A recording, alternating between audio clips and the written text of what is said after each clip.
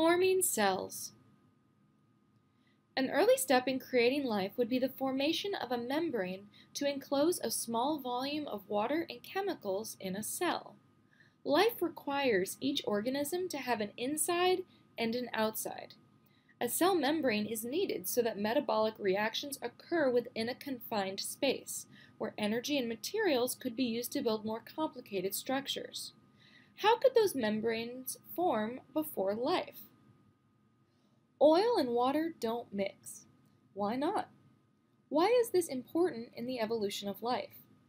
Oils, fats, and waxes are all lipids. The common name for lipids is some fat molecules found in living things have an interesting property. One end is attracted to water and the other end is not.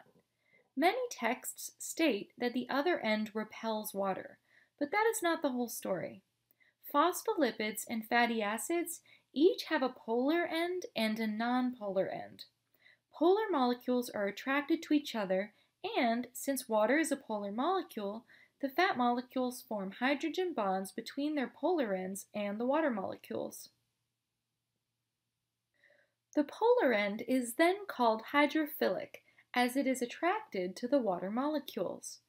The nonpolar end, now called hydrophobic, is not attracted to the water. However, it is not repelled by the water. The hydrophobic end is just pushed out of the way of the water molecules as the hydrophilic end seeks to bond with the water. When fatty acids or phospholipids are placed in water, they move so that the hydrophilic end is in the water and the hydrophobic end is pushed away from the water. The result is to naturally form a membrane, without the need for life directing their motion. Click for an animation of phospholipid membranes. The diagram shows the hydrophobic tail being repelled by water to illustrate how many resources describe it, but it's good to know what is really occurring.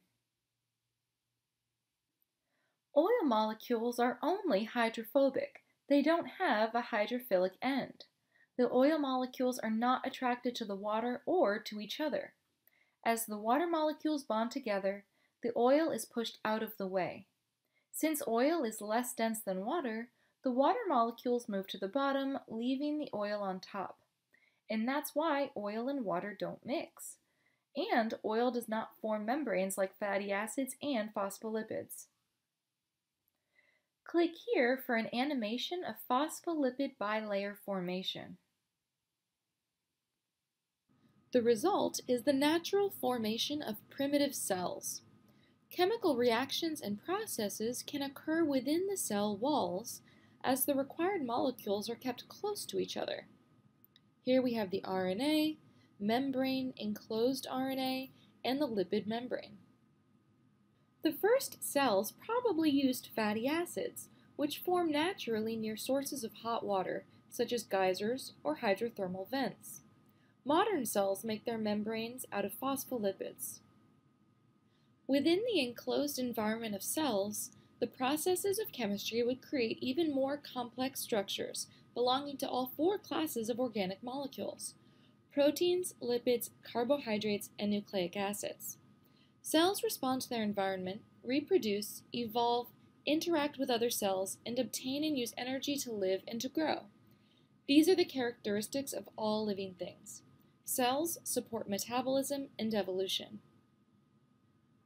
The chemical reactions in these cells would eventually create sugars and then ribonucleic acid, or RNA.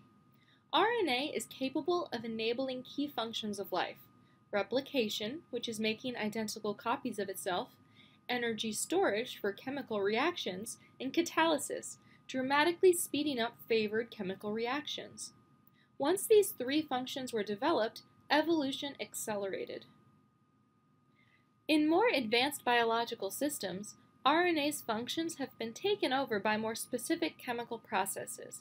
For replication, DNA is more effective at storage of genetic information. For energy storage, ATP now stores energy in our cells. And for catalysis, proteins now catalyze reactions. RNA's role as the predecessor of these has only recently been discovered.